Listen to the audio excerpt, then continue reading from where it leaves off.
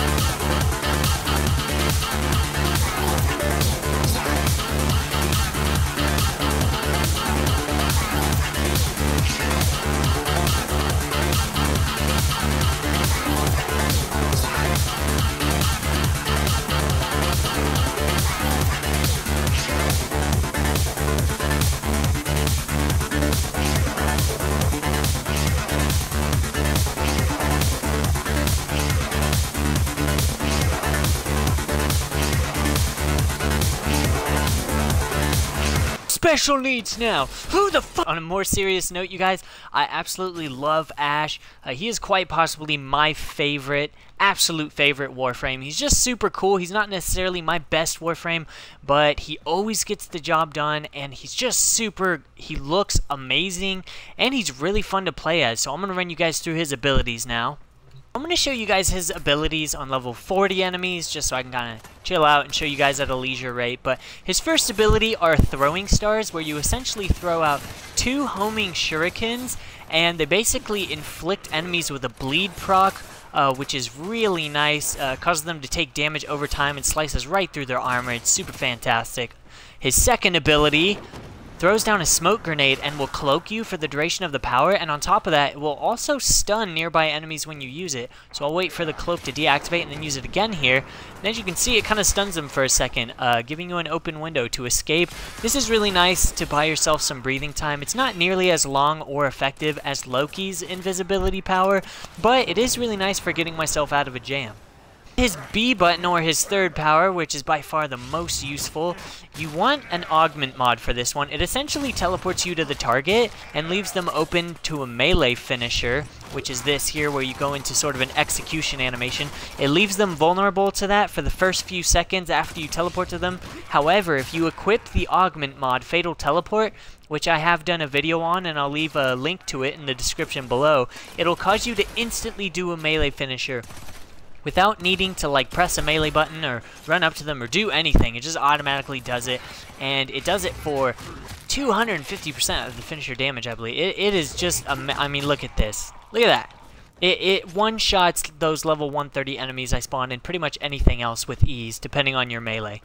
Last but not least, his ultimate ability, Blade Storm. You activate it, and you then sweep your reticle over targets, thus putting a white sort of tick above their head, letting you know that's how many times you've targeted them. You can target them up to 3 times per target, and then upon reactivating the ability, you will teleport around, doing a finisher to all enemies that were marked. This does a ton of bleed damage, looks really cool. Unfortunately, it does force you into a cinematic camera, so you can't do much while you're using it, but are invincible while you're using that power. So if you find yourself about to die and you tag a couple targets and do that, it can buy you some breathing time, especially if you have rejuvenation. You do still heal while you are in this animation, and on top of that, if you have equilibrium and a carrier, or really any sentinel with vacuum, it also helps because as you teleport around, to assassinate targets, you will pick up any items that were around them when you teleported to them.